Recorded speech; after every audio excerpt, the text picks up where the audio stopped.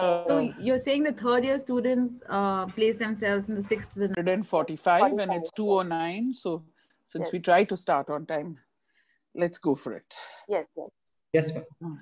Okay. So good afternoon to first my wonderful panel that has taken the time out. You know, everyone thinks that it's the lockdown and so everybody needs to have this endless stream of time. It's not so. We have two hoteliers who are training their staff to make sure that they're ready for when the hotels open back again in completion. I have Mr. Dale Edwards, who, you know, is still getting all the Trinity SOPs together for post. I have Sachi, who is working on Zoom classes even when the lockdown's down. So having the time to come here is we are extremely honored and privileged. And I thank Lenka ma'am for making sure that this has all been curated. I'm going to start off with a little, if you wouldn't mind indulging me, start off with a little bit about Don Bosco. Melroy, can I have the slide on Don Bosco, please? Yes, ma'am.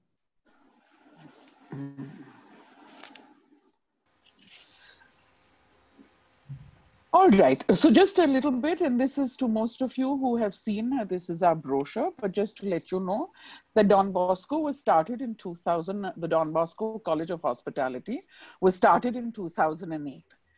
We belong to the Salesian community, which is a community of priests, lay brothers and sisters who work towards one very specific mission, and that is to educate and empower the young.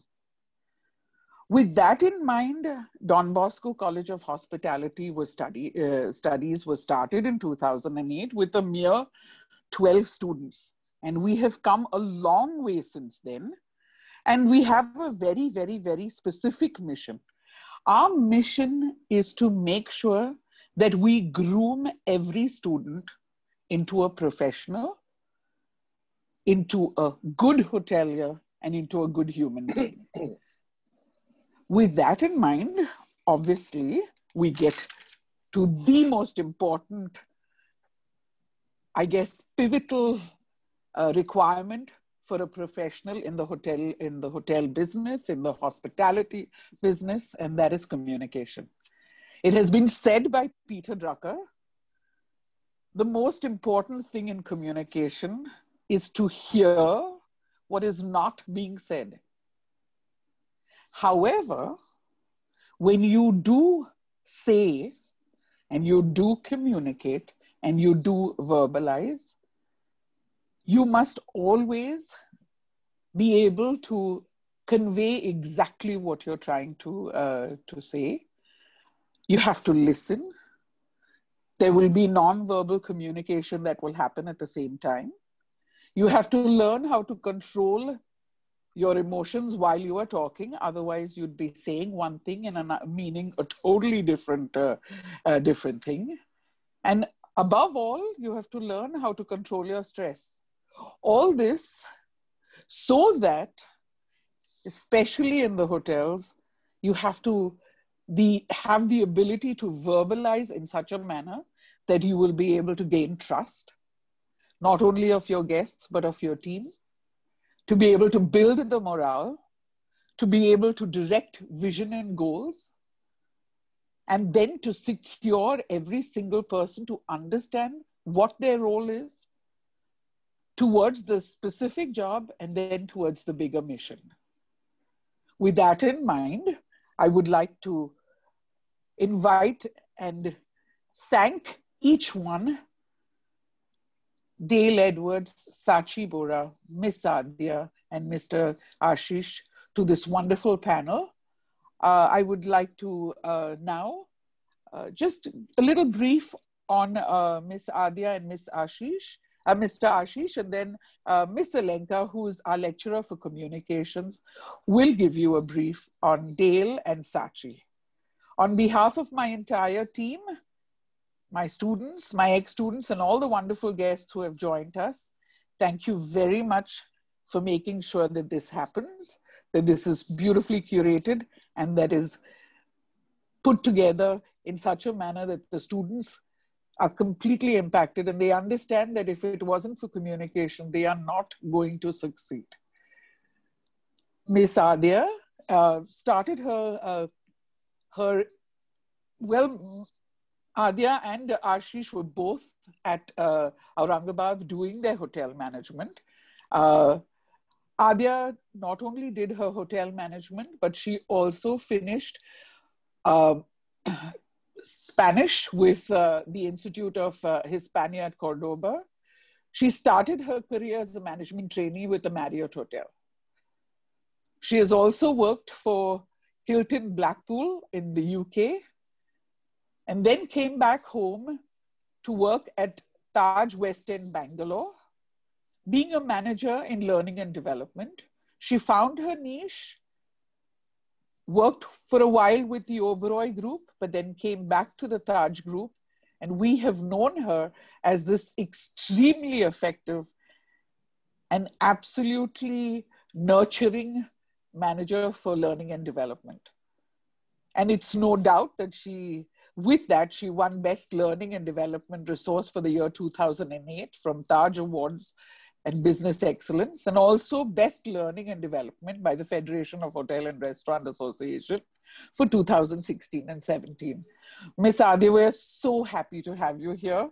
And just my personal experience is Adya has been a source of resource for the college, a support, a cheerleader, and a mentor, not only to the institute, to the students, to the staff, and to our overall mission of making sure that we empower our youth. Thank you, Adya. Thank you, Adya. And now, Mr. Ashish Shetty, who's Director of Quality Assurance. You know, my interaction with Ashish, I have to say, I think I was absolutely awestruck by the way in which he connects with his trainees, because I had to come to St. Regis to talk to one of my students who was being truant. And that was the first time that I met Ashish, and have never been disappointed with the way he simply goes beyond everything to make sure that his trainees are mentored and empowered. Like Adya, Ashish has also been from Aurangabad. He has started his career as a student at the Hotel Management School in Aurangabad. Went on, however, he started off with a BCom, then went into hotel management, then into a post-diploma from TIS in human resources. Started his career at Bahrain, then went on to be the assistant food and beverage manager at the Taj West End, Bangalore. And from 2013 has been the training manager and director of quality assurance at St. Regis. Needless to say, we have a whole gamut of students that Ashish has trained, and they have blossomed under his mentorship. We even had one student who was just on a webinar, and Jonathan, who could not contain himself about what an impact you have made on his life. So I thank you for that, and I look forward to this wonderful hour together. Ms. Alenka? Yes, ma'am. Yes. So once again, a very good afternoon to our lovely panelists for the day. And also good afternoon to all our participants and all our listeners. It is truly an honor to co-host this webinar with you, ma'am, and as well as to share this platform with our very experienced and esteemed panelists, Ms. Adya, Ms. Sachi, Mr. Ashish, and Mr. Dale. For all our participants who have joined us for this webinar, I just have to first reiterate the emphasis we at Don Bosco College Hospitality Studies place on the significance of being able to communicate effectively. Our head of the department, Ms. Annabelle Rodriguez, has been the forerunner for this cause and has always urged us, encouraged us to initiate workshops, courses in college that would help solidify the noteworthiness of conducting oneself with utmost professionalism. So Annabelle ma'am, firstly, thank you for highlighting the need of every DBC-HS student to not only focus on grades, to not only be worried about marks, but also to holistically develop themselves into confident individuals by actively participating in several workshops that we conduct in college. And with that, may I please introduce the very charming and the very poised founder of Ikigai Education Labs, Ms. Sachi Bora. Ms. Sachi has been instrumental in conducting several workshops in public speaking and soft skills for our students in DBC-HS. And let me tell you, Sachi ma'am, they have benefited immensely from all those wonderful interactive workshops that you have been conducting in college with us. A little bit about Ms. Sachi. She has finished her bachelor's in arts and psychology. And with this background in psychology and an international certification in soft skills training, Sachi has worked with various schools pan-India as a teacher, a mentor, a trainer, a consultant with a decade-long experience in the field of education. Also, as a mentor for Teach for India, that has allowed her to work with the grassroots levels of the Indian education system, and teaching and learning practices followed globally. Along with being the founder of an education consulting startup, she has also has the experience of training over 800 teachers across the country, 1,000 and more students in soft skills, and 500 and more parents through enrichment programs, and also setting up 2 K-12 schools pan-India. I think meeting you, talking to you, interacting you so frequently, Ms. Sachi, it has truly been insightful. And in my experience, it's always, you're such a bundle of energy and enthusiasm and truly charming. So welcome to this webinar, Sachi ma'am. Welcome. Thank you. Thank you. It's a pleasure. Thank you, ma'am. Yeah. Our next panelist is Mr. Dale Edwards, the India Head Academic Support, Trinity College, London. Mr. Dale has a long-standing association with DBC-HS, a warm, exuberant, and a very articulate gentleman with the flair for the English language and a passion to teach. Mr. Dale has a bachelor's degree in accounting and finance, and he was pursuing his chartered accountancy, but a professional on-stage host, a compere and anchor for the last 28 years, hosted several events, roundtable conferences, product launches, fashion shows, award ceremonies, and the like. Mr. Edwards is a credentialed trainer from Dale Carnegie and holds an ATCL and LTCL with distinction in communication skills from Trinity College, London. He has been awarded fellowships from Trinity College, London and London College of Music in communication skills for practice and teaching. Mr. Dale is one of our leading teachers of communication skills in the Indian subcontinent, and over the last 4 years, he has been instrumental in teaching and growth of life skills training in schools across India. He also has been awarded a Master's in Teaching and for his thesis, Oral Communication Skills in the 21st Century, a teacher resource to training children in schools. Mr. Edward also consults for leading organizations in India like Reliance Industries, Franklin Templeton, and so on.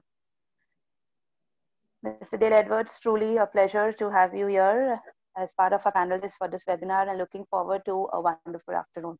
So thank you, everyone, Thank you very much. Welcome. Yes, welcome. Thank you.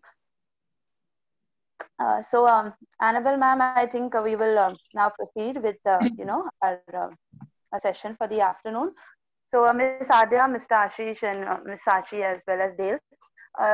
So as we go on, we would just like to enlighten our students firstly about the relevance of the need for proficient English language for our students. So to Ms. Adya and Mr. Ashish, I would like to first ask you, Ms. Adya, how relevant is the need for proficient English language skills for students in the hospitality industry?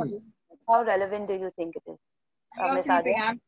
She calls anybody, but I don't know what is going on. I think there's somebody who's trying to communicate as well, who's not Adya. I think they have put it on by mistake. Yes. Okay. Yes, Ms. Adya. Would you like me to repeat the question? It's fine. Annabelle shared with me a cheat copy of all the questions. Okay. Though I think today I'm just going to be speaking impromptu because we've done quite a few searches amongst various campuses for great talent. and the format of how we select the students has completely changed. Or I wouldn't say students, but future hoteliers. And since I've had a exposure at the JW Marriott as well as the Oberoi and as well as the thing for, so hotels by and large, all of us look at conversational ability. Right. So more than the language itself, we look at conversational ability. And when you're trained in your mother tongue, when you're trained in Hindi, which is our language in India, and English is what it's learned over the years. So some schools teach it, and some schools we pick it up, and some schools it's the education from primary is to do with English. So therefore, it's a learned language. So recently, a lot of our guests have started becoming patient with a lot of our colleagues who speak in the language, especially when we have beautiful accents from all over India showcasing the language. So so we've started educating our guests as well, saying that this is what our culture has to offer. But however, having said that, after Arabic and Chinese, I think English is the most widely spoken language in the world. And there are a lot of guests who expect our colleagues to speak the language. Not just speak it, but to understand, more importantly, of what they're trying to say. And also, when there is a little bit of leisure time, the fact that you can have a story, the fact that you can interweave a little bit of humor, as well as some local things that we, that is interesting to know, which is an insider information. Because most guests have now become travelers. They're not really tourists anymore. So it is very, very relevant at this time. Yeah. Yes. Thank you. Thank you so much, Radhya ma'am. Mr. Ashish, would you care to throw some light on that as well about, the language skills for students in hospitality?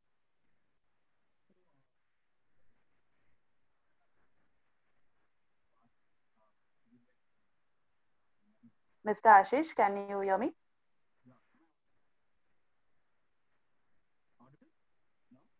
We can't hear you, Ashish.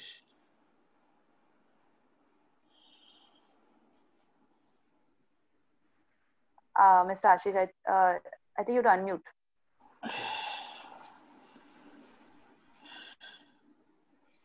Yes. Sir, we can't hear you yet.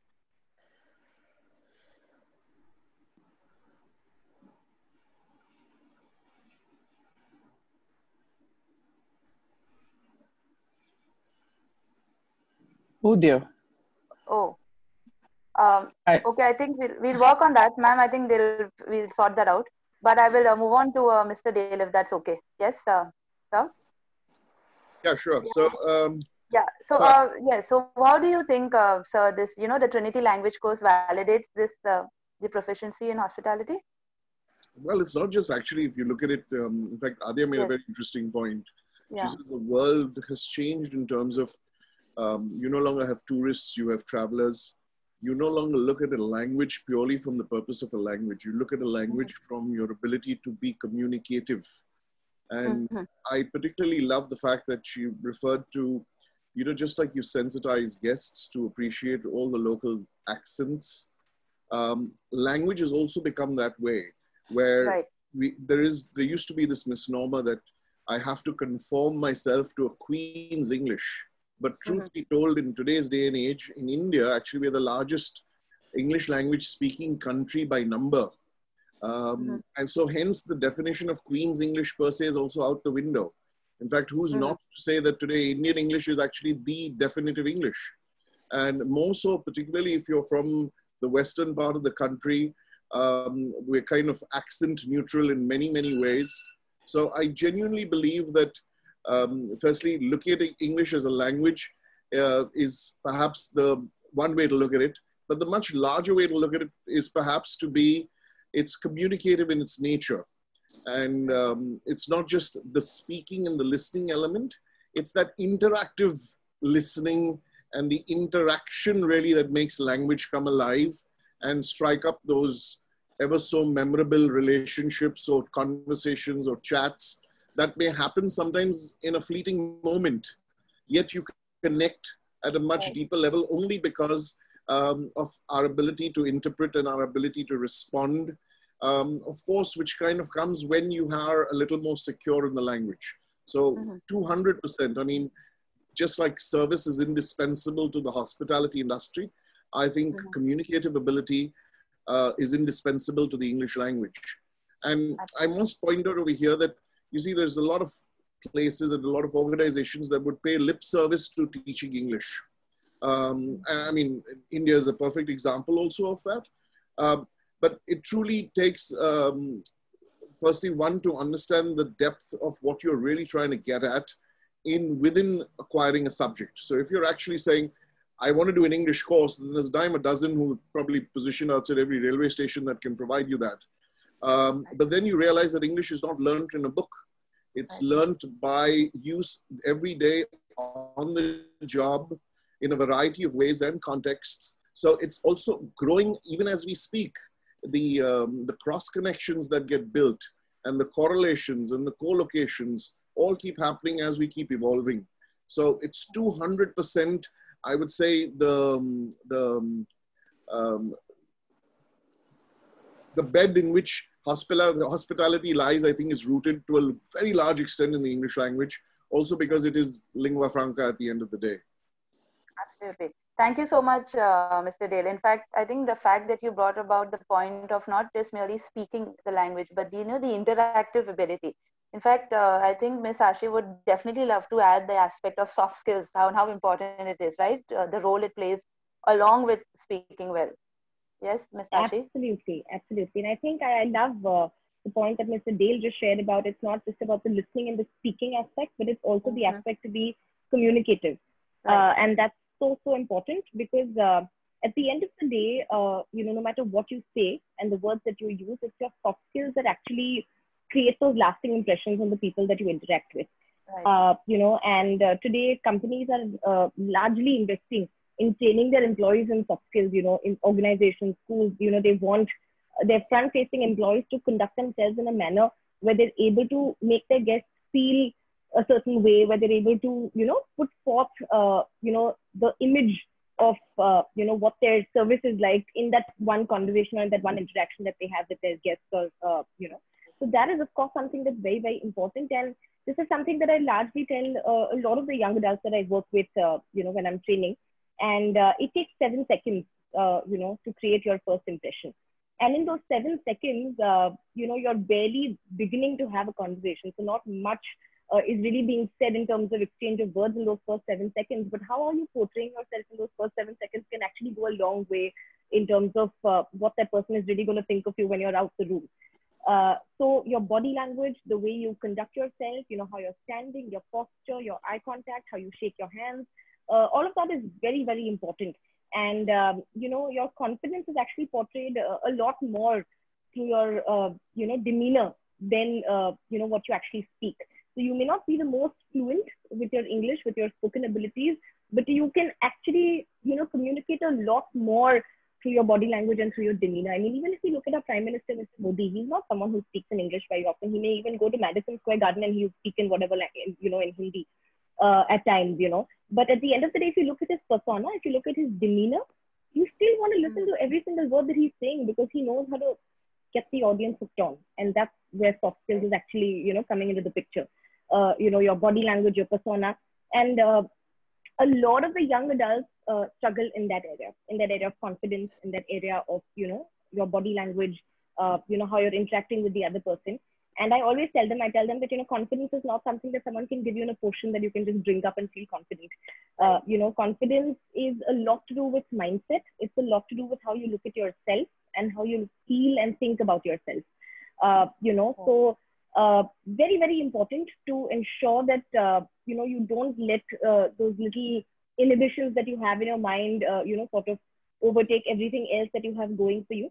So whenever it is that you're going for a talk or an interview or interacting with your guests, I think it's very, very important to remind yourself of your strengths. Know what works for you. What aspect of the conversation that you can absolutely nail. That's very, very important, and focus on those aspects. Dress well, smile, just ensure that your overall demeanor is genial, is pleasant, and those things, really, really get going for you.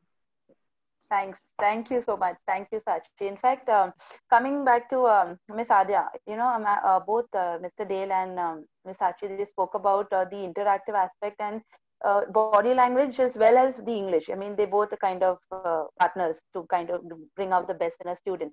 So, Adya ma'am, I would like to ask you, with so many campus interviews that you have conducted and you've come to our campus as well.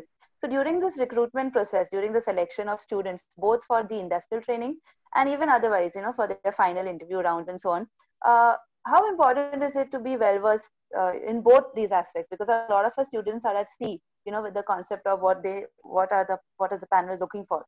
So, could you throw some light on that, please? Yeah, I will. I mean, I like the fact that Sanchi brought out the you know, the fact of confidence, and you know, it's not like a portion that you just give it to them. So so I find it extremely entertaining, and I'm really sorry, but you know, students try so hard, and it's such a sweet effort. They try so hard with their new blazers and their new you know, trousers and their new skirts or their new saris and polished shoes and you know, their stockings. And then like Sanchi said, they're like, you know, like a leaf in the wind, they're quivering. So one of the questions which I really like to ask is, have I grown horns and a tail? And they're so nervous that they don't even understand, and then, you know, they don't laugh. So sometimes, you know, I was telling one of my colleagues that I feel like a circus master in the ring, like trying to entertain everybody and get them to laugh or to smile. And then I see, you know, I say, okay, well, you know what, take off your coat button and get comfortable. Only the coat button, and then they laugh. So when that laugh comes, then I know that at least we've got there like 40 or 50%. But I think that's a culture which as hoteliers we've been brought up as, you know, to make everybody comfortable. And I'm not sure if I can say the same for other companies where they look at you and they immediately in 7 seconds make an impression. You know, we say that in 7 seconds he made an impression and then he spoke. And then, you know, we all froze after that. That's a different story for another day. But 7 seconds, I agree, 7 seconds. And then after that, that gives you a first impression. And then after that, it's completely how you conduct yourself. It's completely about the ability to have a conversation. So yes, I agree with I think most of the panel members, as well as what you're doing to the students, where it's a combination, a perfect marriage of both. Right, right. You know, so you know, sometimes if I may just take a second more, I know like we're on a timer, but there are some people who show extremely high levels of confidence, but when they start talking, we know that they haven't done the prep that is required to have that conversation. And there are some students who are extremely underconfident, or they feel shy to have a conversation, but some of those are extremely well you know, informed about various things that's happening in society. And then there is a combination. So we find all sorts of you know, permutations and combinations when we go to campuses. But the polished shoes is a sure sure sign for us to start looking up to see, yes, is he a future hotelier with us? Thank you so much, ma'am. Ashish sir, I hope we have you back and we are able to connect. Is Ashish sir, are you there? Yeah, So, I think yes, I'm audible yes, now. yes, Am I? yes. Thank you. Oh, lovely. Yes. I'm sorry for what happened No, earlier. no, But not a problem. No, yeah, but so Ashish sir, would you like to add to that, to what Ms. Adya said, you know, about the interview process? so the interview process for industrial training, if we're specifically talking about industrial training, then yes, it's first of all, you know, it's an opportunity for all. We as a company, what we try to do is we ensure that, you know, it's a personal interview, and it's Right. not like just a random group discussion where you have a few of them who are eliminated, and then, you know, you only get to meet a few of the students. Uh, we definitely feel that everybody should be given a chance, and then of course after that, you know, then you decide who would actually fit which particular brand of maybe the Marriott hotels, and, you know, where they could actually work across different brands. However, if I have to look at communication in specific, yes, that is the top priority. And then the interview is a very general interview, if you ask me. If the student is able to make a conversation over the over the chat, if he's actually able to convey the message that he wants to convey, it's never a technical round that we're looking at. So that's something which is very secondary.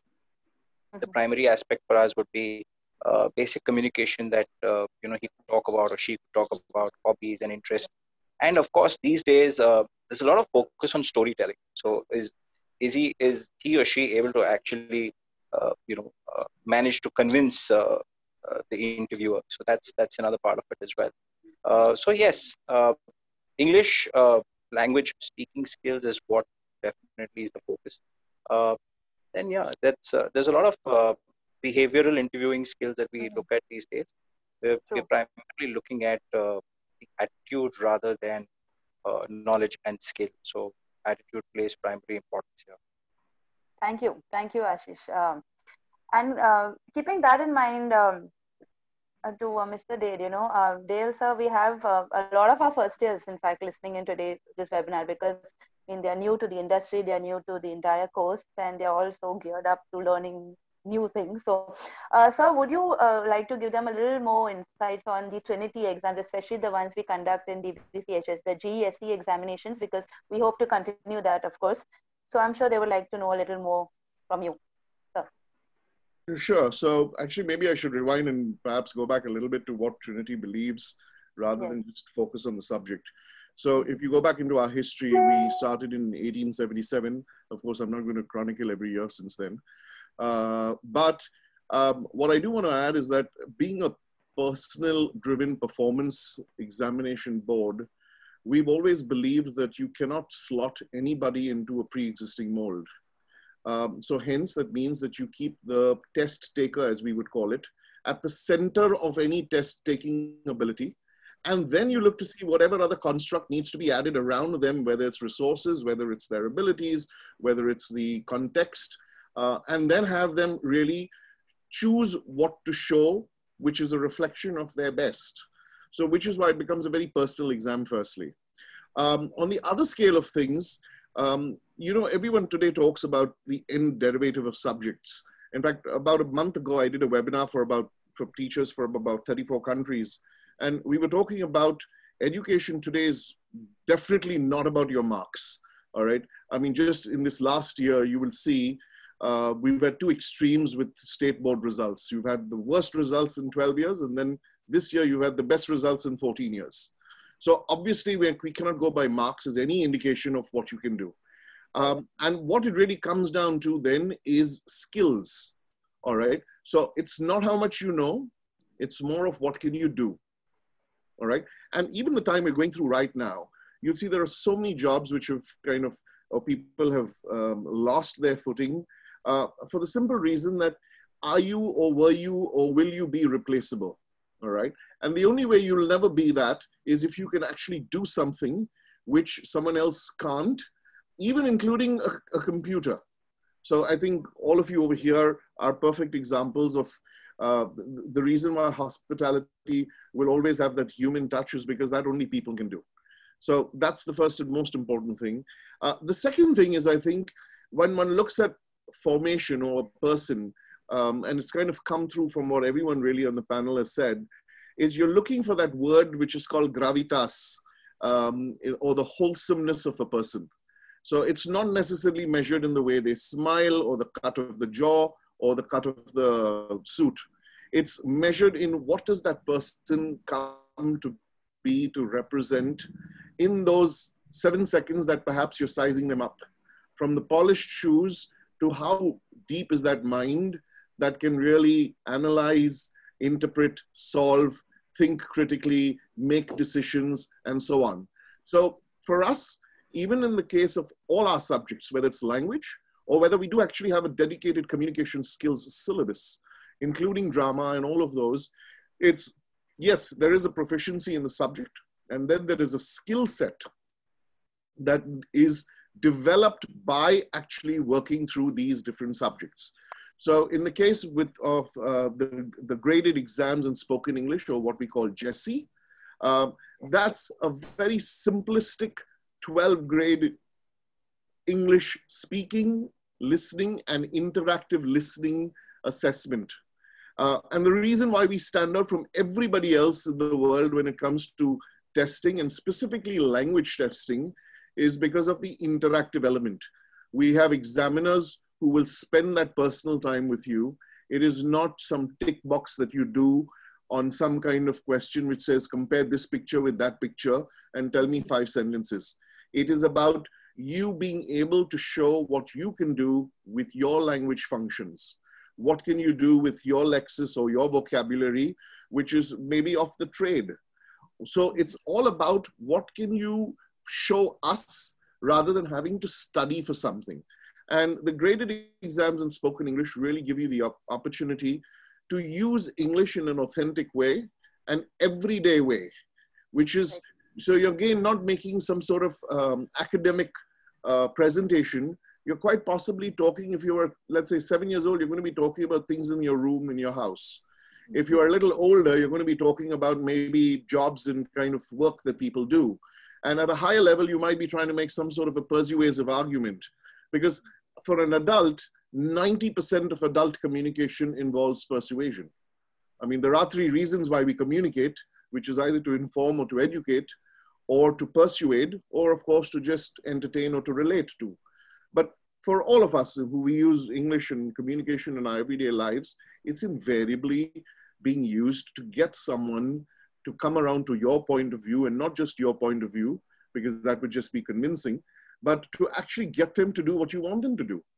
And if you look at any organization, particularly the senior suite, however hard skill driven that the industry might be, the higher you go, the less your hard skills. Because in any case, you've got a fresh bunch who are trained to the T with newer technology and newer stuff. But it's finally, the higher you go, it's your ability to work with people, to manage them, to motivate them, to guide them, and most importantly, to listen to them. So that is what our graded exams in spoken English do for almost every industry. I mean, I use it a lot since I have some element of connection with the financial services. I have mutual fund companies who would want to do this for their marketing teams.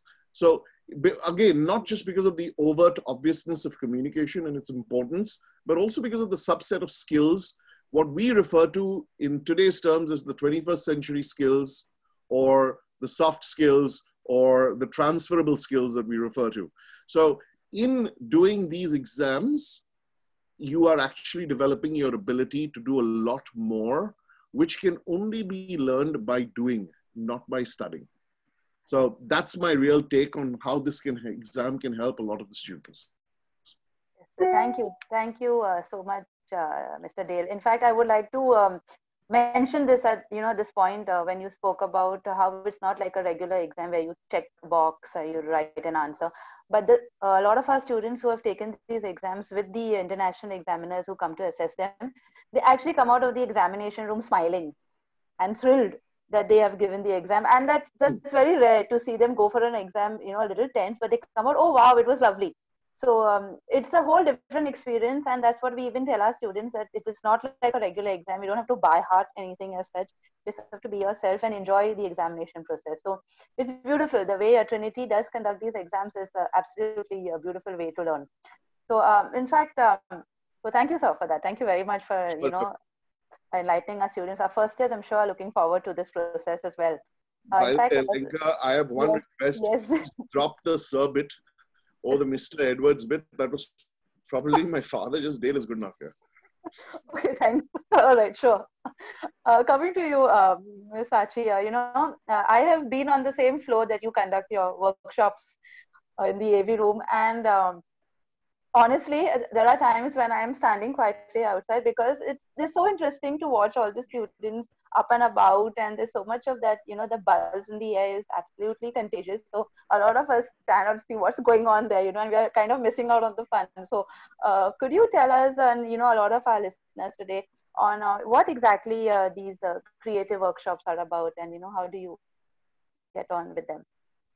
So, I think, I'm so glad that, Dale spoke before me, because, so many of my sentiments were echoed by what he just shared earlier, so these workshops are largely to do with, like Annabelle mentioned at the start of the session, also were about soft skills, communication, and the art of creating that impression when you're interacting with someone for the first time. And like Dale said, none of these can be academically taught. And, this is something that you can only, they're called transferable skills for a reason. They're, because you only have to experience them hands-on practically, and only then you know what these skills are all about. And I'm not sure how many of us have actually been following the new national education policy that was just, reformed and after 34 long years. And finally, the government is recognizing the need for these 21st century skills to be introduced in the academia today. So we need our students to be more future ready. We need our students to be more work ready. We need our students to know how to handle themselves in various situations in terms of how to communicate in case there's stress, conflict management, how to be a team player, how to ensure that your emotions are not overpowering your demeanor when it comes to, conducting yourself in a professional manner. So a lot of these areas are covered in the workshops that we do with the students, and we're doing this pan-India, across schools, across colleges. And it's very exciting because, every fresh set of students, there's a lot to take back in terms of what their mindset is also like. And largely what I've seen is that the young adults today that I've been working with are very, very worried about being judged. They're very worried about, what the other person is going to say, and, about how they were, and, what they're going to think and how they're going to be perceived.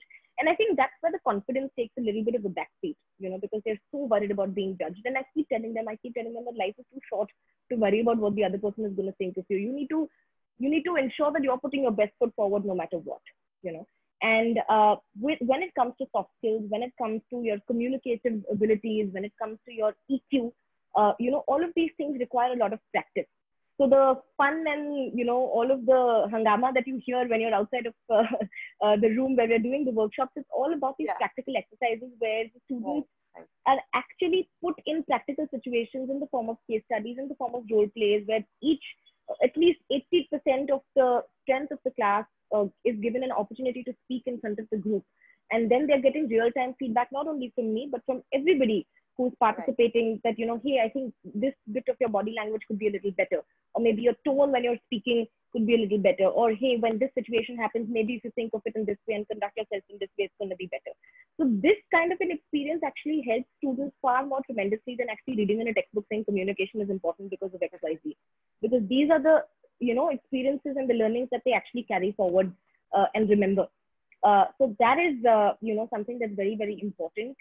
We actually focus on, the little aspects like body language, the importance of your facial expressions, your gestures. For example, if I tell a friend, that, hey, I really like your dress. And, I say the same thing, like, yeah, I like your dress. I'm going to be very suspicious of the second friend who's complimenting my dress because she's actually not complimenting my dress, And the reason is because there was disparity in what I was saying and what my face was conveying, right? I may be saying the exact same words, the exact same sentence, but, my brain is like giving me this little red flag, that she doesn't mean what she says. And why is that happening?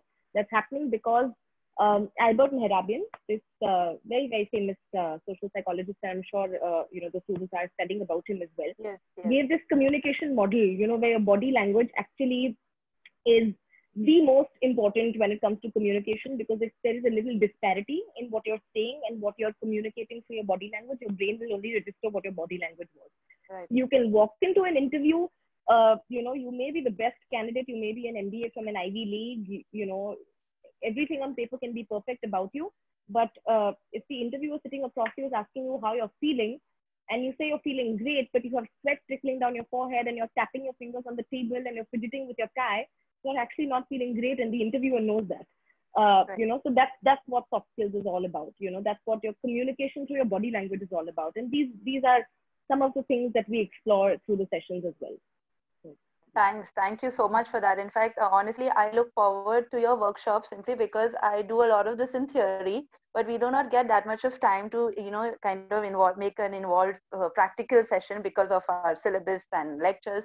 So I'll honestly tell my students, listen, you're going for the practical class. And they wonder, is it there for the exam? Do we have marks? I'm like, no, there are no marks. Just enjoy the class, But thank you so much, because it's absolutely an add-on to whatever we are trying to implement in college and with our subjects as well. Thank you for that. Coming to, Sorry, I was wondering why didn't the interviewer give him a hanky instead of asking how are you? I mean, it's obvious the poor thing is sweating. Annabelle, who is this? In fact, on that note, coming to Ms. Adya and also to Mr. Ashish, these courses, it also comes with our certifications, right? We have our Trinity certificates, even soft skills, they come with a lot of valid certifications. So Adya ma'am, do you think that this makes a difference, in terms of promotions of students once they are in the industry and, probably even at entry level, does this thing actually do these certificates carry weightage, on their biodata? Do you look at that when they come for an interview or even for promotions later on? So I tell a lot of my colleagues at work that they have to look at them as a product in the market. It's very sad, but that's how, with so many of us in our country striving to be in some best pockets in the world, we have to start looking at ourselves as products. And if we are a product, then how are we upgrading ourselves? So what is the version? Are there 1, 1.2, 1.5 or whatever? I'm not going to let go of my age now, but yeah, 1.5, 1.6, 7, 8. So if I have to keep updating and upgrading my versions, one of the ways to do it is education. So any degree in your pocket is a fabulous, it's a fabulous thing to have. And also the fact is that you didn't rest on your laurels. You kept investing in yourself, just not with a college degree. It could be a Trinity degree. It could be a nivel in Spanish. It could be that you're learning Arabic or Chinese because that's the next set of languages, or it could be the fact that you're focusing on 3 to 5 Indian languages itself.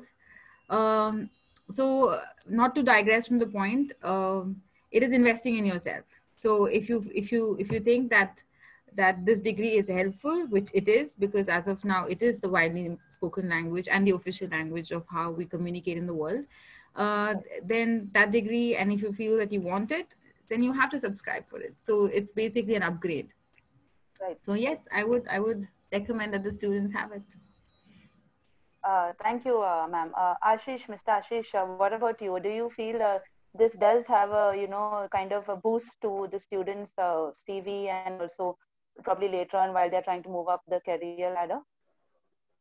I think, like Adya mentioned, it applies to everybody. It's about enhancing your current skill set. So if, I need to enhance my current skill set, it could be even after 15 or 20 years of, experience in the industry, my current job, how am I going to enhance my current set of skills? It's not only specifically for students who are freshers and who are passing out straight from college. We need to look at ourselves from time to time. So I felt the necessity about after moving into L&D, I felt the necessity to get some kind of exposure in human resources, and that's the reason I did take up a part-time program where I had to attend class every Saturday and Sunday. So I did feel the necessity. So then that's exactly the directive that comes to us in every organization, I'm sure.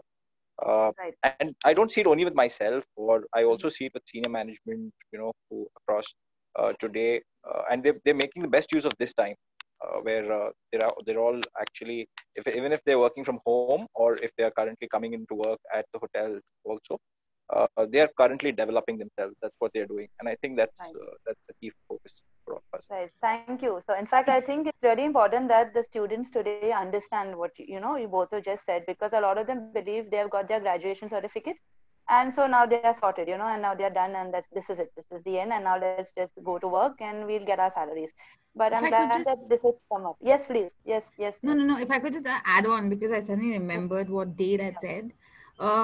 It's great to have a degree, but what he said that Trinity offers is how we can persuade, if I heard you right. So the language is just not just to be informed or to get educated in, but also to persuade. And in our line of work, at the end of the day, we are a business as well. And we have to meet our margins. We have to persuade people to eat more than what is actually on their plate, or persuade people to just say, oh, this is an ordinary room, let's get a suite. So the persuasion, and I wouldn't use the word manipulative, but in a way it is. But it's a high level of persuasion, which is an advantageous negotiation between the guests as well as our colleagues. I mean, as soon as you do that, you become a hotelier, you cross the other side.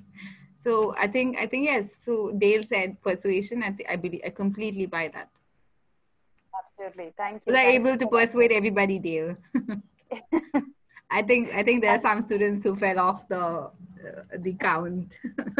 No, I think you all are doing a very good job right now at persuading the students to get more than just a degree certificate, because that is ultimately the aim of, having these workshops and courses. So that's actually the main aim here.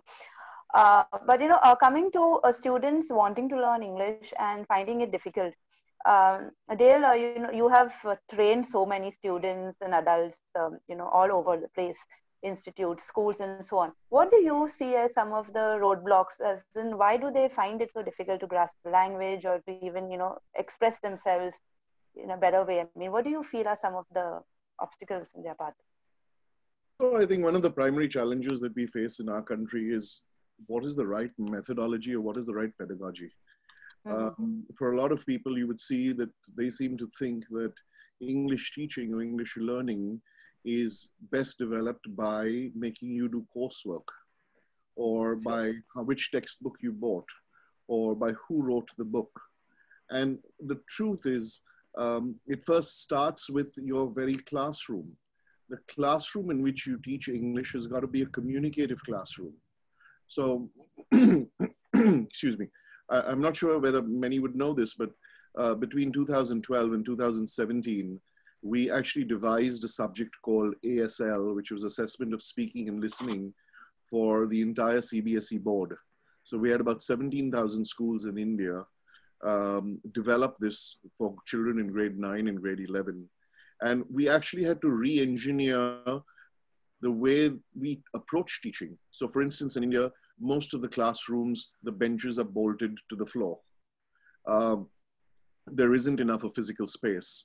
The teacher to student ratio is off the charts. The teacher talk time versus the student talk time is again off the charts, because in India, teachers talk 90% of the time. And it's kind of funny because you're trying to actually build the child's English speaking ability, which means that you really want him to be doing the talking or her to be doing the talking, but you don't give them a chance. So firstly, I think all of those things need to be put into place, and it's quite easily done. We've done enough of work in this area to be able to help implement this with a lot of schools, and that's what we continue to do. The second thing I think is the way we approach it. Is you need to understand that while learning what we call L2 or your second language, there are going to be moments when there's going to be an inclusion of L1 elements, all right? We seem to love to say, listen, I want you to think in English. Yes, but that can't happen when you're 20 years old. It won't change overnight. So again, it's the way in which you approach teaching the language. And there I have to say that perhaps the best approach is the approach which is, how much of it do you do every day in your life? That's the way to teach it. For instance, and you'll see this mainly with schools, with younger children, parents will come on open house day and they'll ask you, which phonics class should I sign my child up for? And which vocabulary book should we buy them? You'll never learn English that way. I mean, that's a con job. And honestly, anybody who tells you that that's the way to do it have no clue about teaching the language. All right, because second language acquisition is a science in itself. But most importantly, the one thing to remember is that it will thrive if you try and use it. So we have the saying, it takes a village to raise a child.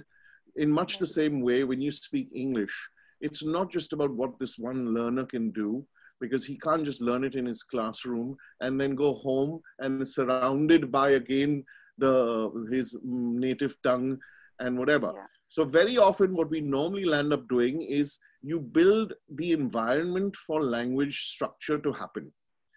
So you set the scaffold, you determine it in the case of an academic institution like you all have. So you all know that fine, these learning outcomes can be ascribed to this level, and you have your learners work towards this.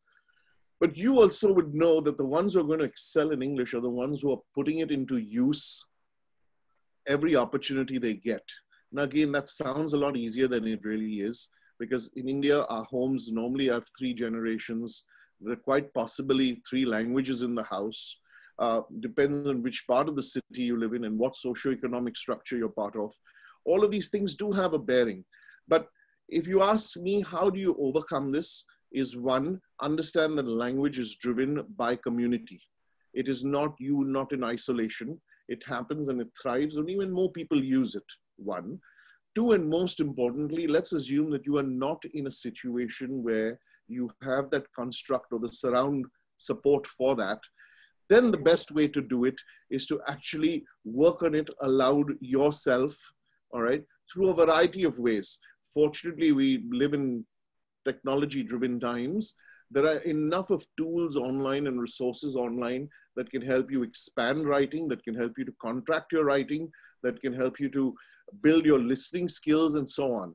So, and I think technology to a great extent has been a fantastic enabler, particularly for children who may want to be that one from the first from where they come. But other than that, I think also, at least in mainstream tier 1, tier 2, tier 3, there is enough of an opportunity to help build the language, because even if it's an economic desire that drives a lot of students to learn it, all right, it has a certain amount of social or a different value for the entire family to also be able to use the language. So in a lot of schools in Gujarat, when we are working with the kids, invariably if the parents do not have no clue about English, we invariably will run a program, all right, where the parents are also learning the similar kind of English that their kids are learning, so that when the kids go home, there's a continuity. And then the mother also feels great, and the father also feels good, that this is truly effective learning, which is affecting everybody. And honestly, that is, I think, when you make it less of a chore and more of an activity that you enjoy, that is how you're really going to help leverage that entire building process. So that's my thought on that. Thank you. That was really extremely useful to us all, especially we as educators, and helping a lot of our students who are coming from sometimes even vernacular backgrounds and finding it difficult. This absolutely makes sense on how we can practically implement, a lot of these aspects in our regular teaching. In fact, a lot of our students who barely could speak, 3 sentences confidently in the first year, by the time they do come to the third year, are absolutely fluent. They feel so good about themselves. They are on stage at times and orating, and it's lovely to see that transition and that growth. So thank you so much, Dale. Thank you for that. Sachi, you mentioned about this generation, the fear of being judged, and they wonder like what will happen. So do you have some kind of words of advice and a little tips for a lot of our students who feel shy? I'm sure you have met many of them. And this shyness, how they say, no, we are shy, we don't want to talk. So any quick fixes, at least for, a little bit, so they can start working on it already? How do we overcome the shyness and nervousness? So as bizarre as it may sound, I actually used to be a really shy, school kid myself. I would hate, coming out front and talking in front of a group, or, just interacting with someone who was not in my comfort zone. But I think what definitely helps in, overcoming that shyness is, like Dale said, use every opportunity that you can to put yourself out there, starting with, even simple things like, speaking in small groups, whether it's 2 people, 3 people, 4 people, get feedback on the way, get out of that comfort zone. That is something that definitely helps. Even today, before I take on whatever training or session or whatever talk that I'm going for, I always make sure that I rehearse. Because the more, the more effort I'm putting into fine-tuning my script that I'm actually going to go out and speak, there's less room for, me being nervous, me being less sure of what I'm going to say. So even when you're doing online interviews for the students, not all students can be camera friendly, not all students are, comfortable, being on video. So in that sense, I recommend students to, even do video chats with their friends where they're doing mock interviews. The ones who are actually going for interviews, I tell them, get your friends on board, do a video call with them, do a mock interview, get your inhibitions and your shyness in front of the camera, get all of that out, and then you'll be good to go. The more you oil the wheel, the smoother the wheel is going to run. So the only way to overcome that shyness and that little inhibition is to just use every opportunity that you can to, enhance your ability to speak to a group. If you get the chance to be part of a public speaking competition, challenge yourself a little bit, go out there, practice, get help from your friends, from your family, get feedback, use that feedback, use that opportunity to put yourself out there and see what is the best that you can do. And like I always tell, all of the young adults that I'm working with, don't feel afraid to make that mistake. Even if it's on stage and you goof up a little bit, you feel like your world is coming crashing down and, oh my God, I'm going to be remembered for the rest of my life for saying this pronunciation wrong and for making this mistake. Nobody remembers and nobody cares. You make that mistake, the moment you're out of, you're out of their sight, you're also out of their mind. It's only us who's creating those stories in our mind that they're going to remember me and, oh my God, and, I'm going to be like this laughing stock for the rest of the college. It's really not going to happen. So the moment you, get these thoughts out of your mind, you're automatically, these inhibitions and these little, chains that we tie our thoughts with, the moment you start, seeing yourself of those things, the moment you start getting more comfortable in your own skin, more comfortable with your own abilities, focus on things that are in your control, like, practice what you're going to say, dress well, look good, feel good, all of these things will automatically, up your confidence a lot more. And another thing, when I'm conversing with people or, whether it's an interview or whatever it is, another thing that really helps me feel confident is when I know I'm making a connect with the person I'm speaking to, when I know that I'm breaking the ice and the ice is actually being broken, So I always say that when you're going for an interview, do a little bit of background research if you can on who's going to interview you or the hotel that you're going, know a little bit on the background and the history and, all of that. So when you actually touch upon some sort of personal chord with the person you're speaking with, it goes a long way. That person will automatically become a lot more warmer, will become a lot more encouraging, affirming, and accepting of what you're saying, and that automatically increases your confidence, And if you don't know that person and there's very little information that you have about that person, then throw in a little bit of small talk on current affairs or what's happening in the world. And based on the response you get from the other person, you will know what kind of a person and what kind of mindset they operate with. Then you become the driver of the conversation. You know which way to take the conversation based on the responses you're getting from the other person. So that is also something that's very, very helpful. It's like a little bit of a skill, to gauge what the other person is saying, how they, from their body language. So, through the workshops, we also tell students, to notice on these little things. Right. And pick on them and then take the conversation in that direction. That is also something that's very important. And another thing that Adya spoke about, the ability to persuade, that is also something that comes with practice. The confidence to persuade, the confidence to get someone to actually notice what you're saying and take it into account and take it seriously is again something that comes with practice. So another thing that I really recommend students to do is have an elevator pitch ready for yourselves. It's something that they do in a lot of these schools, where you have 30 seconds in an elevator with a person, and in those 30 seconds, you have to convince that person to give you a job. So what are you going to say? So, doing these little exercises for yourself is something that really, really has helped me personally a lot. I know it's helped a lot of the students that I've done these workshops with. And I ensure that before I'm leaving that session, all the students attending have their elevator pitches ready, So even when we do them with John Bosco, the students, you're going to meet the manager of this hotel, 30 seconds, you have to convince them what are you going to say, So these little exercises definitely, really help students. And just, as much as you practice, whether it's in front of a mirror, whether it's taking videos of yourself, these are little things that, as silly as they may sound, they actually really, really help. Can I just weigh in on this one, please, Alenka? Yes, please. So there is a doctor and a psychologist. His name is James McCroskey. And in the 1980s, he came up with something known as the PRCA, which is your personal report of communication apprehension. So the term that we normally refer to as shyness is actually termed as communication apprehension. And you can download this, and it'll be great for you to even use with your students, because it has 24 questions over there. And it's not just about your apprehension to communicate. We normally associate shyness in the context of public speaking, perhaps. But you'd realize that sometimes one may be very happy to do the public speaking bit, but may not be so comfortable to perhaps evaluate or hold the same comfort in, let's say, a group conversation. Or someone may be very good with a dialogic kind of thing with just two people, but the minute it moves to a group dynamic, they struggle. So there are two parts to this. One is you can download this. It's called a PRCA score. And it tells you how to tabulate it. And this whole thing was coined by James McCroskey. But the second thing that I want to address is how and why does the feelings of shyness come about? So firstly, how do we attribute it, or how do we say that I'm feeling nervous? If you ask most people, they normally will talk of symptoms. They'll say, well, I don't know, when I stand on a stage, my legs start quivering, or I go dry in the mouth, or I start sweating, or I feel butterflies in the stomach. Now, there is a completely legitimate scientific explanation to all of this.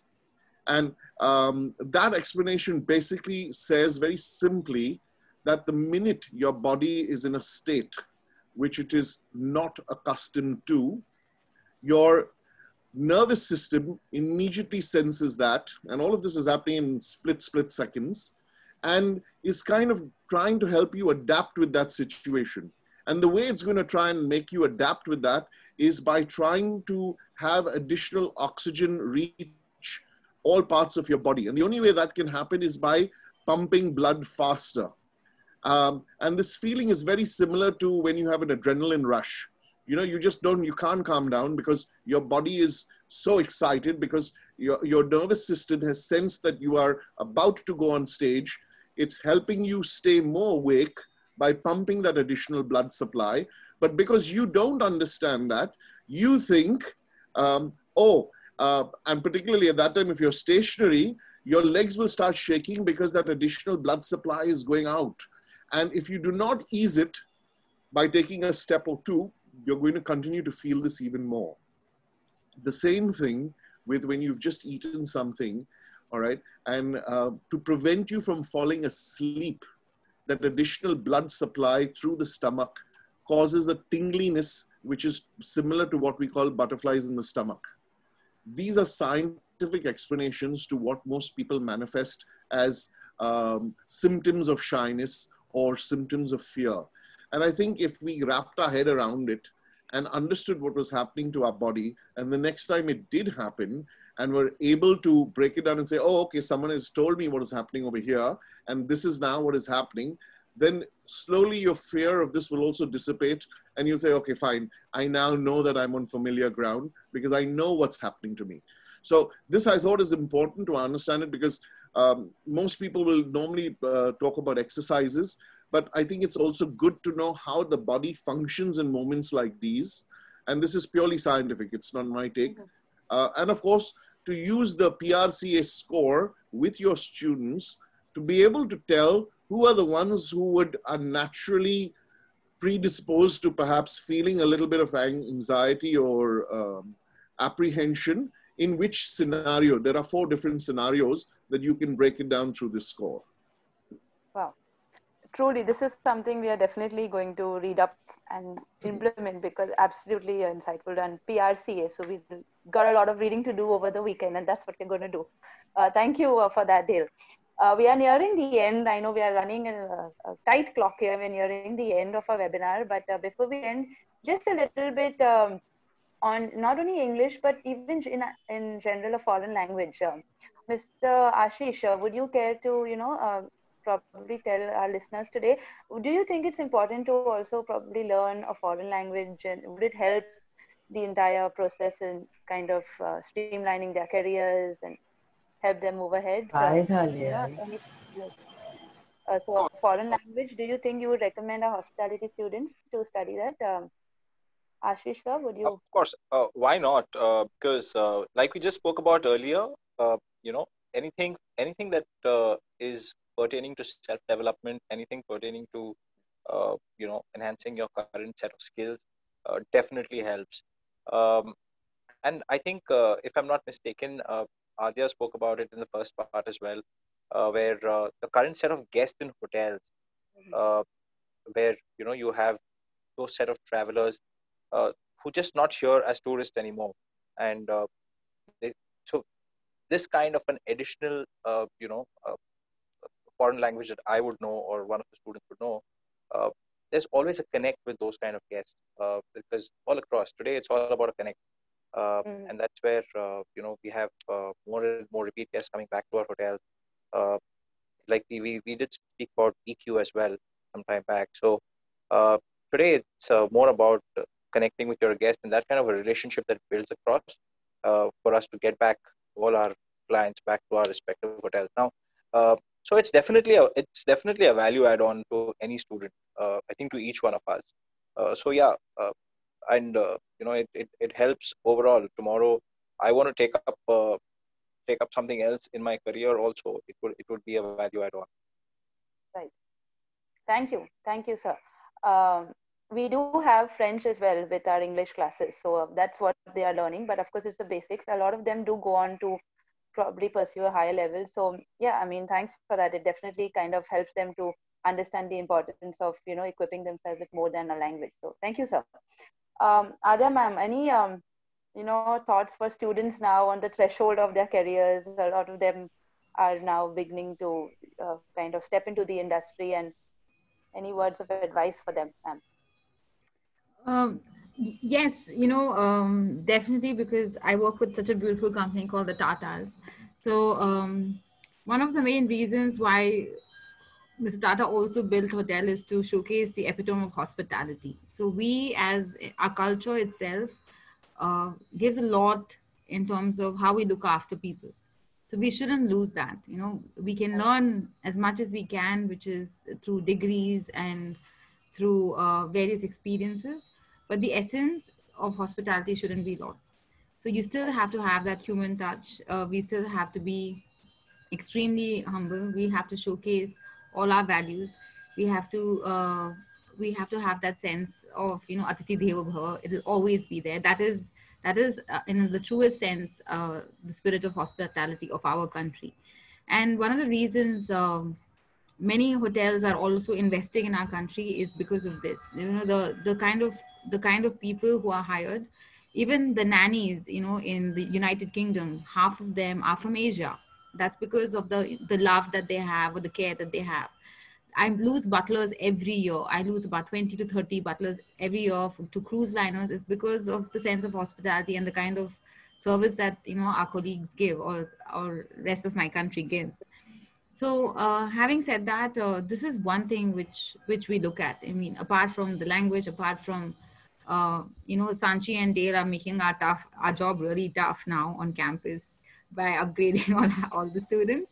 But this is what we'll always look for. We'll look for this essence, and that's one thing which the students should, uh, they shouldn't forget that. The smile, the respect, uh, the value of responsibility. In this particular age, we see that slowly, how would I say, bleeding away, the responsibility aspect. Highly responsible. So we did a study as to why probably responsibility is much lower in the current generation. That's probably because both the parents are working, and the child is by himself or herself at home and tends to grow up on his own, or grow up by herself. And she's left to, or he is left to, technology to look after. So there was a time when when my sister and I were given chores. So when my mom was cooking, my mom used to wash the vessels, I had to wipe it, my sister had to keep it. So at a very young age, we were taught responsibility, which I think is currently missing. And it reflects a lot in the work that we do, because communication, when a guest communicates to you, there's a lot of saying that goes that Indians love to say yes, but are not efficient enough. So we'll have to, and it's a very sad thing to do, because they're wonderful, they're fabulous people. However, you have to ask them 4 times. Uh, so they also attributed it to us not understanding the language, which is not the case. It's just that we haven't communicated back. We feel that we'll finish everything and then we'll tell them, or it's understood that we will do it. We have to communicate back. So these are the two things which I'm definitely going to say that this is like a cheat sheet for everybody, because Sanjay and Dale have already had now all the loopholes that we look at. But essence of hospitality of our country, one, and the second is the responsibility. Wow, thank you. That was beautifully put if I together. can just Yes. chip in, just so that Adya does not knows that you're on her side. So the Taj is as an example, all right, is firstly, I think as she rightly put it, the epitome of definition of high standard. And I say this not because of charming properties, which of course are in itself a world apart, but also because of the team that runs the entire organization and every person that mans every door or every bellhop that I've encountered. Just so that you know, Adya, we do about 5,000 room nights with you all as Trinity. Yes. All our examiners stay with you all. I was being extra nice to you. and of course we, and also to go back, I mean, in one of our education projects, we've been working with another platform from the Tata Group. And at the highest level, there was some discussion about a lot of your team doing Trinity assessments, particularly with communication skills and so on. So more than ever, I mean, for a lot of the younger ones who are going out there, I firstly think that Indians are predisposed to hospitality. It's in our genes, it's in our culture, it's in our nature. Aside from that, I also feel that different organizations have taken it and made it a hallmark. The Taj is certainly one of them. JW is also certainly one of them. I can say that because a lot of our Bombay examiners stay at the JW. And it's what organizations and what people like yourselves do with your teams that really raises that benchmark to perhaps the highest levels ever. So for a lot of the youngsters, I think finding an organization is one part of it, but finding an industrial house who values these things over the long run is honestly going to be your bigger challenge. I mean, there are a lot of likenesses drawn between some of our top corporate houses in the country. And then, of course, when you really get to the core of it, perhaps all of them fall away and it's just one or two names that are really left. And those one or two names are because of the value that they place to the human capital. And do not forget that they got there also because of the human capital and the experiences that were built along the way. So for a lot of the youngsters, I would say, you know, stick in there, find a good organization that values people. In fact, as per the LinkedIn survey of 2020, the top trending item this year is employee engagement. So gone are the days where you just had to go and you know, try to get into a good company. Today, companies are also looking at the reverse and rewarding good people and trying their level best to engage and keep motivated their best and their brightest. Thank you. Thank you for that. I mean, it's beautiful how everyone seems to just tie up everything together and it all comes together so beautifully as one fantastic communication package, if I may say so. We are now at actually one of the important parts of the webinar, and that is the open forum. So if there are any questions from our listeners, all the students who are watching, listening, do we have any questions you would like to ask the panelists? Please feel free to type in the question in the chat box, or we will read it out and we will answer it. The panelists will answer it. Before we, sorry, Alenka, before we open it, I just would like to say two things. One is, Adya, I know you're time bound and you have something at, that you need to go for, so that I don't lose you, and want to thank you for taking the time to spend with the students and interact with our panelists. And, you know, at any point of time, I know I have called you, it has always been, we have connected, and I know that you know, you have always made our students feel so comfortable during their interviews, and that is a testament to your communication skills. There's no question about that, and I really and truly appreciate it. This one question to all the panelists, I heard this one word which to me, growing up in Bombay and then having lived in the States and then returned back, I do find that there is a different dialect, unfortunately, that I've been hearing since I came back. How do I get the students to have a neutral accent? Because, you know, my business, when I was in the States, I realized that people overall have very impatient with an accent they cannot understand. And when you come to a hotel in India and you have all these different accents at you,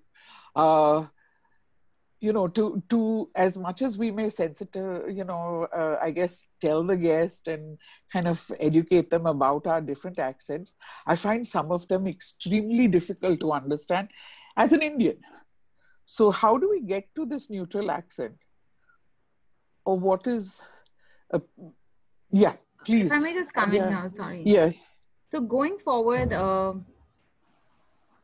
we do not want to neutralize accents as an industry because we want to showcase the culture, which is flavored with all these accents, if I may put it. Okay. How do I understand? We just have to speak extremely slowly. We have to pace our words, and what happens is it automatically. I'm not sure the science behind it, but apparently we start lip reading. So when we start getting into the lip reading and when you get comfortable with the person, you automatically have a connect. And when you have a connect, you start lip reading. So therefore you tend to understand. And as Sanchi was saying that one of the best hotels in the world, which is Mandarin Oriental, yes, Mandarin Oriental in Bangkok, all of them they do not speak English. None of them, except probably for 3 or 4 of them in management. The people who deliver the service do not speak the language. If you go to Venice in Italy, they only speak Italian. The Palazzo in Venice, they only speak Italian. If you go to St. George's in St. George Paris, in Paris, they only speak French. So whatever you speak, it's the ability to persuade. It is the ability to show that you care. It's the ability to give that thing that they want immediately. I wouldn't worry so much about the dialect or the accent caused by the dialect, but maybe we could, just give me a minute. Maybe we could ask them to speak probably a little slower. That would probably help, yes. Thank you. Anyone else that would be able to give us any kind of, so slower is one? So, so from a perspective of producing sound in the context of what the mouth, so this entire region over here is known as the mask, and speech is really produced when it's a combination of the way your lips, your teeth, and your breathing function. And on that basis, then you have sound that comes out, and the final production and the rounding off of sound comes really from the movement of the lips. Now, if you understand that most of your entire mouth or this entire region is controlled basically by muscles, English, obviously being English, if it's your native language, then you're predisposed to using those muscles already. But if, for instance, let's say you're speaking another language, it could even be French or it could be Tamil. The muscles over time develop in the way in which you speak most.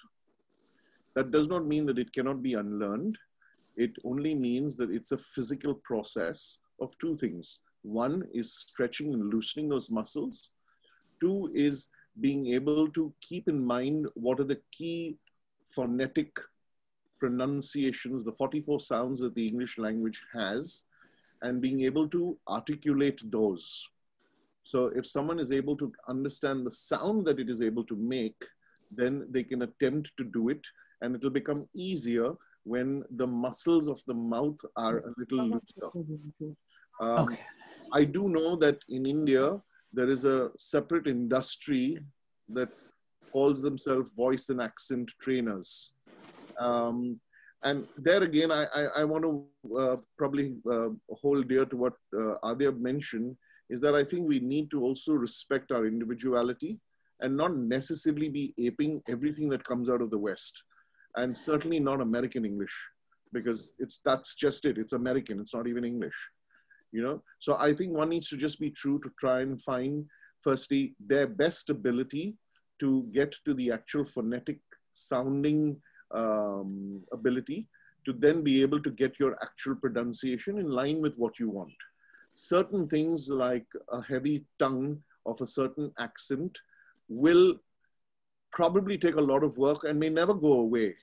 But it's that when you counter that with a slower delivery speed, will certainly help in being more articulate, even if it means that your tongue will be thicker on certain words. But again, the mask can be worked on because it's muscles, all right? Keeping the phonetic sounds as the standard to work towards in terms of being able to produce those sounds will be a step closer to being able to develop as close to a neutral accent that you would like. Thank you. Thank you. Are there any questions by the students? Students, if you're interested in asking any questions, please switch on your mic and you could ask the question.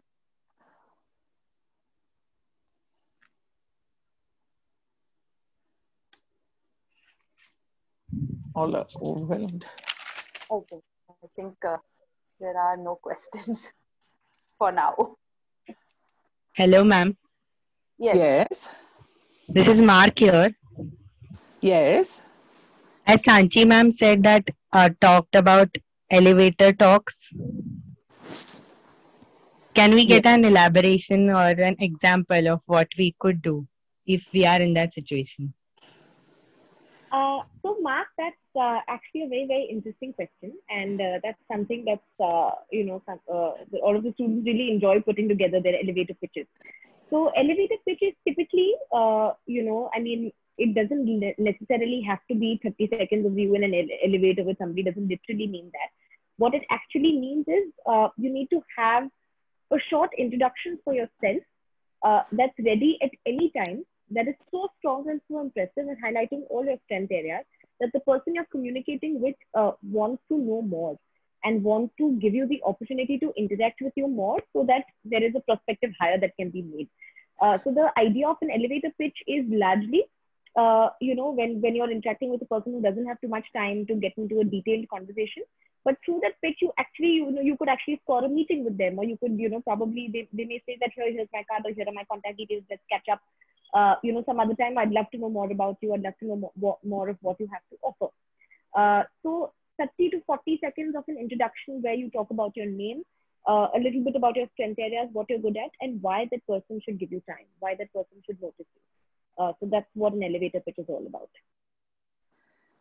And what your interaction with them can help them with. How can they benefit with knowing you, with interacting with you, and how can their organization benefit, with having you? What is so special about you? So that is also something that your elevator pitch should highlight.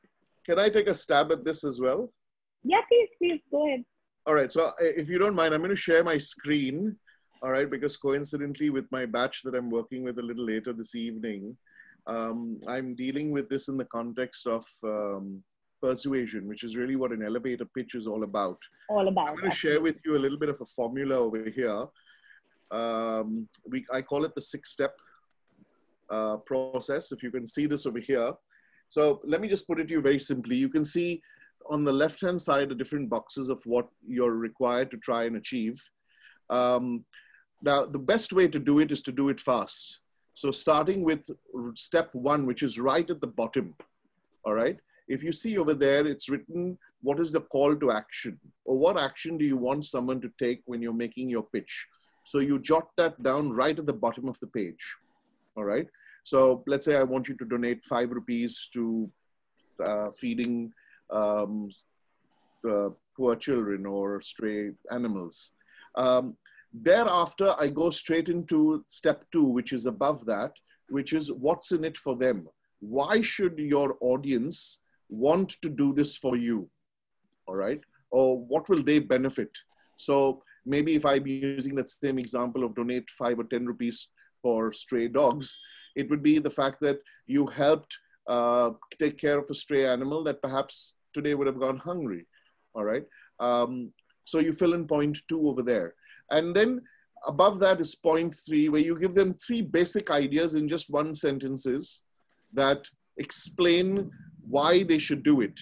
So they should do it maybe because it's the right thing to do, because if they don't do it, that poor dog is not going to have something to eat, or what other reason. And then above that, you take those same 3 ideas and you flesh them out with 3 sentences each. And you finally come to number 5, where you recap it with another 1 sentence to finish off each of your main ideas. And then finally, you think of how you're going to get their attention to get that conversation started. So this is a 6-step process that we use. In between, you can see I've used words like transitions over there. That's basically how you're going to bridge. So you may want to use a story. You may want to use some humor. You may want to use an anecdote. You may want to use a quotation. Those are the linkages that help you navigate this entire 6-step process. So you prepare for it from step 1 at the bottom, going upwards. But when you start to deliver it and talk to the person, you start from point number 6 and come down. So you finally close with what's in it for them. Sorry, I just happened to have this slide handy because it's in my presentation. Fantastic. So that's why I thought I would share it with you. Oh, that's brilliant. Thank you. Absolutely brilliant. Thank you. Thank By you the so way, much, this is Mark, who is our first-year student, who has come in at 94% from his 12th standard. Brilliant. Brilliant. Yes, so we have a lot to look forward to with Mark. Mark, your seniors would have done a lot of elevator pitches with me, so you can ask them for help. Okay, ma'am. How you must put your pitch together. Sachi, you're definitely coming back to do stuff with Mark and his batch. That's for sure. It's just a question of being, being present physically in Don Bosco, hopefully, when this entire pandemic. I'm waiting to, I was even telling Andre sir the other day that I'm waiting to actually come and eat. And all of the treats that you have. Thank you. So I'm just going to come back to this one question because it bothers me a lot when it comes to when we were talking about, and Ashish, if you're there, let's say, for instance, you have a student who you're interviewing and the student says hotel instead of hotel, executive instead of executive, and determine instead of determine. Is that not something that is a little jarring, or is it not something, I mean, we are leveling all the other playing fields, which means that the student is well-groomed, he has all his technicals, he's, has done well, he's ready for the interview. But while he's speaking, these certain things tend to come in. Does that make a difference? Sorry, Annabelle, if I did get one part of the question. May I request you to have that? Yeah, sure. The idea is, we have the level playing field. You have let's say two different candidates. Both have fantastic basic skills. They know their technicals. They have done well. They are well groomed. They both are in the same category as far as presence of self. But one person uses the word hotel instead of hotel, executive instead of executive, determine instead of determine. Does that bother you as an interviewer in placing them or in accepting them as an asset for your team? We've always noticed a lot of people having different styles of pronunciation. Now, in this case, it does not necessarily bother us, with regards to the selection criteria, if you ask me, because it's not the only criteria just for a few words that this person is right pronunciating right. Now, in this case, like I said earlier, for us, selection criteria, I'm sure it's for most hoteliers and for most organizations as well as on today. It's more to do with the attitude, and then we're here to develop, the skill set over a period of time. Right. And then I may have, a person who's applying for, not necessarily for the front of the house, or let's talk about front office or an F&B service kind of a discipline.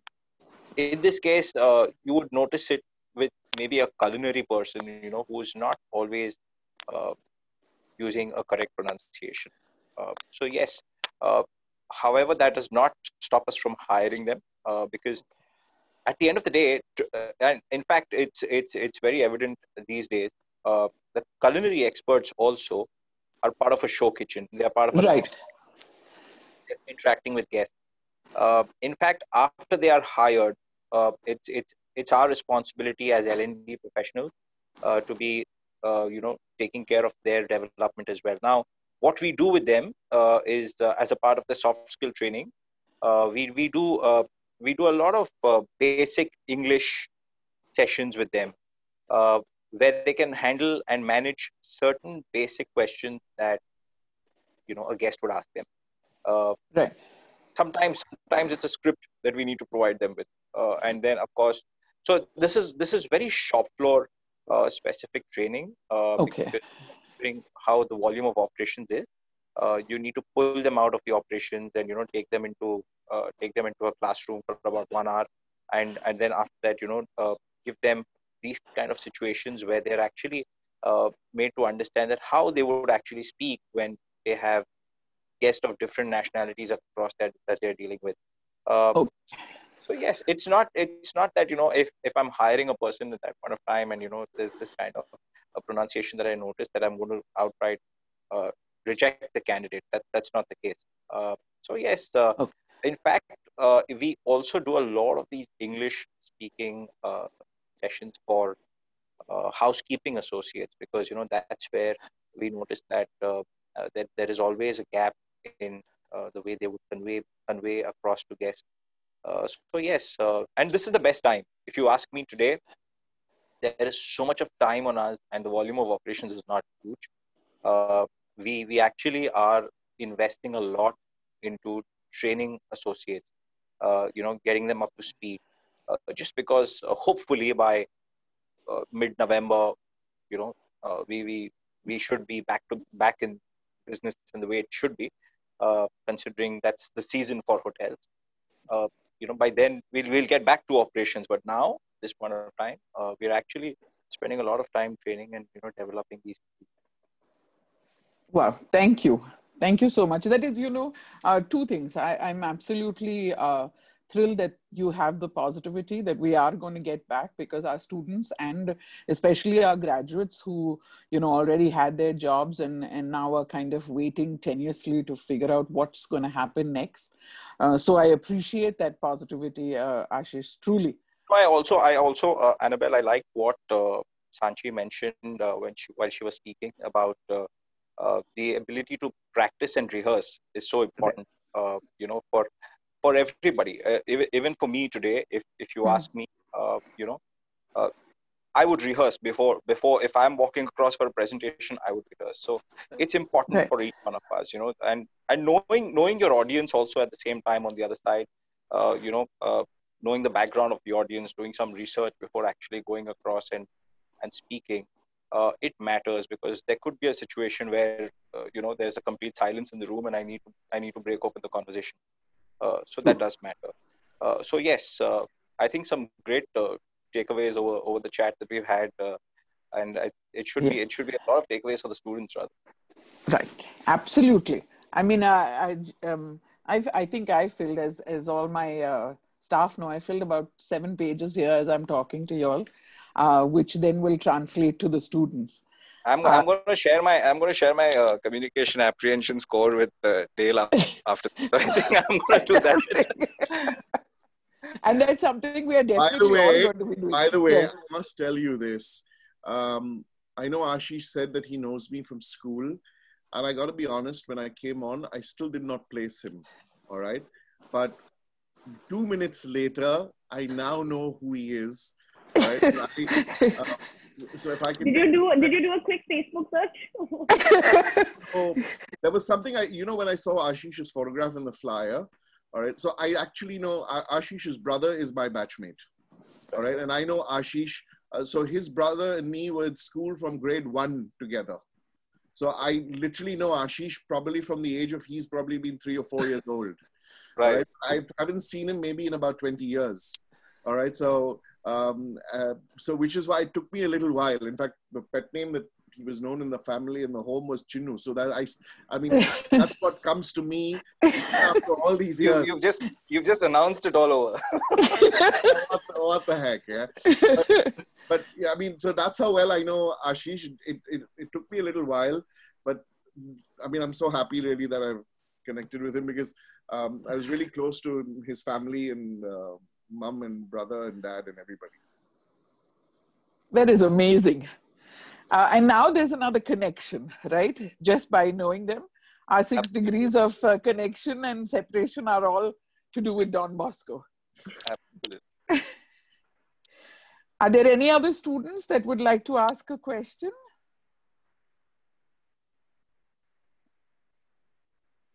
Okay. Oh, yes, we've got someone. Yes. A very good afternoon to all the guests here, Ma'am Annabelle and Ma'am Elenka ma'am. I have actually 2 questions. One is for Mr. Dale and another is for Mr. Ashish. So first, I would like to go with Mr. Dale. So I have heard that in order to study abroad, we have to sit for the IELTS. We have to prepare for that. So my question is, what is the weightage of Trinity grade 6 or 9 in front of the IELTS? Okay, so that's a brilliant question. So if anybody is going abroad to study, the first thing that they require for anybody coming from India is that you show that your English use, not just in speaking and listening, but in reading and writing is also there. All right. So the kind of exam that currently Don Bosco is doing is only in speaking and listening. Okay.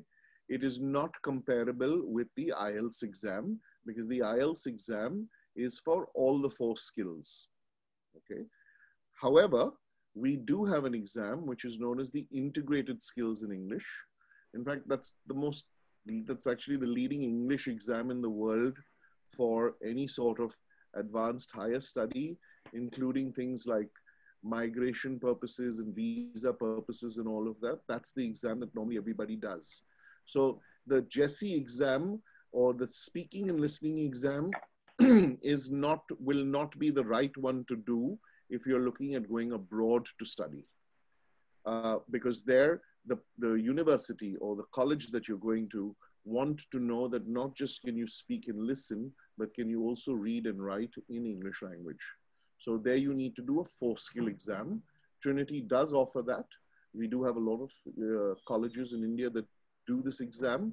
And depending on which university you are going to, if you do the ISE exam, you may not need to do the IELTS exam because we carry the same amount of weightage. If you're going to the UK, then probably about 98% of British universities recognize Trinity's ISE exam. All right, but it depends on where you're going. Certain universities have a preference.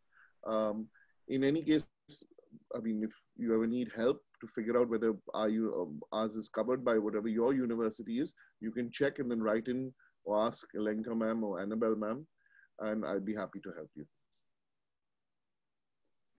Thank you so much, Mr. Dell. My next question is for Mr. Ashish. Being a training manager and everyone is afraid about what the future holds, especially the hospitality students. And I would like to ask you that what is your thinking about that? Is there any method that is going to change after this pandemic or due to this pandemic, or how you going to conduct the training and the recruitment? Wonderful. I was actually going to talk about this, and I think Adya touched upon a few basics that don't change. And while we were appreciating and talking about the Tata Group and the way the hotelier lifestyle is. So when some of the key elements that we look for in a hotelier, like humility, does not it's important. It's a part of our business, and that's something which would never change. The current situation, if I have to be very honest, as on today, we're very confident that things would change, things would bounce. I mean, business would bounce back. We're looking at, of course, it's going to take time because we're already noticing that business trends have dropped drastically for this year. But we are very, very optimistic and positive about it, that in the next couple of months that we can see hospitality booming the way it used to be. And of course, I think for each one of you, that's at this point, you should not really get worried about it and hassled about it. You need to stay very positive. That's one. Secondly, be focused with, if you're interested in culinary, if you're interested in F&B, if you're interested in front office, whichever stream that you're interested in, I think, just be focused. Look at developing yourself with whatever time you have on hand at this point of time. You can make use of, could be through online courses and whatever you wish to do, something that you'd like. The market, the way we look at it, would definitely pick up, and it's not too far. So we're very optimistic that, by, let's say, somewhere mid-November, we at least see the business getting better. At this point of time, we've kind of streamlined our operations.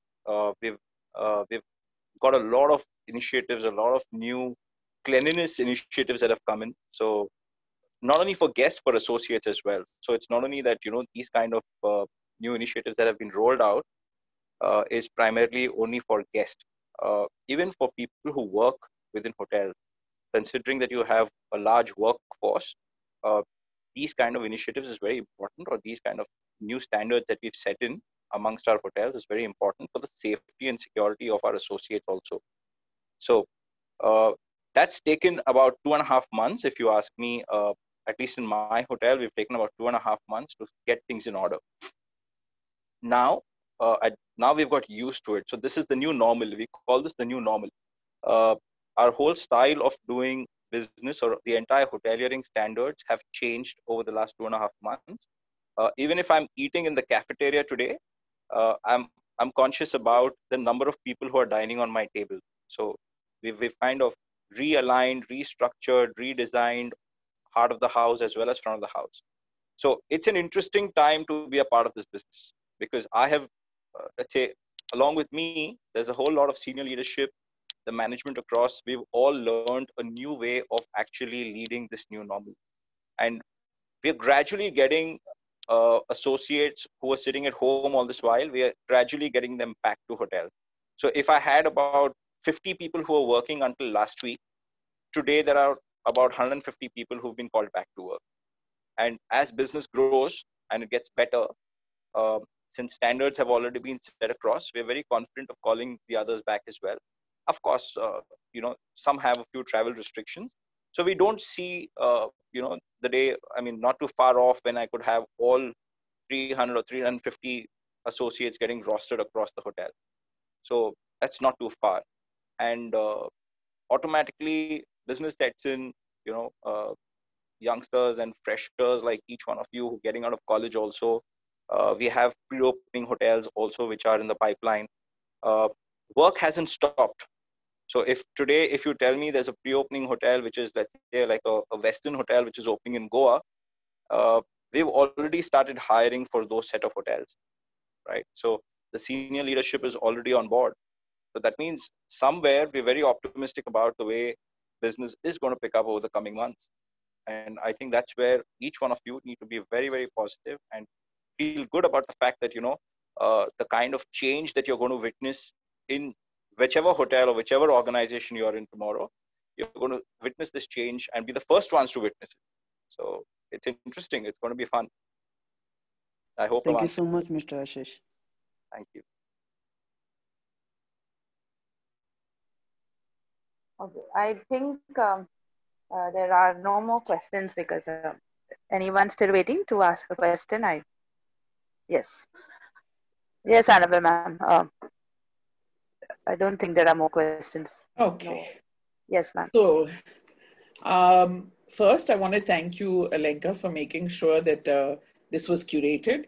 And with my entire webinar team, we have a, besides their online classes, we have a team from the faculty who's taken on this responsibility to create these webinars that we do every Thursday and Saturday to keep the kids, involved. And we've always had this extra element that we provide at Don Bosco. And so this is one of the new normals that we have adapted to.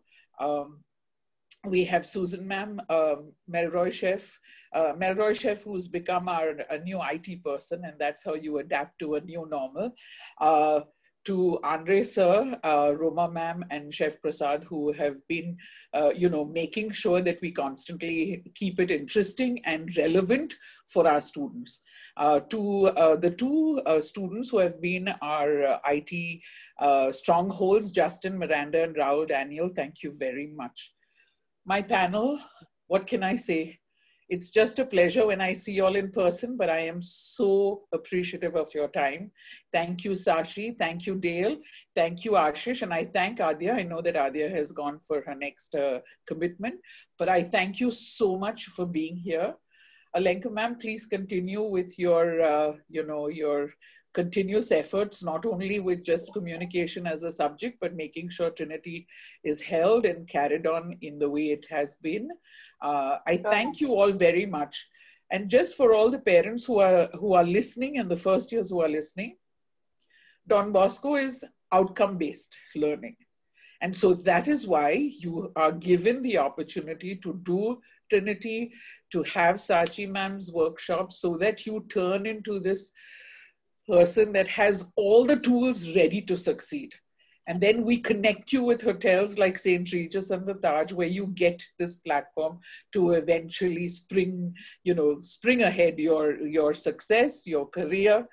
And with that, I thank you all and wish you a very good evening and a very safe continuation out of this lockdown and pandemic. And until we get the vaccine that works, I wish you all, please be safe, please be well. Thank you very much. Thank you. And thank you for having us. Thank you.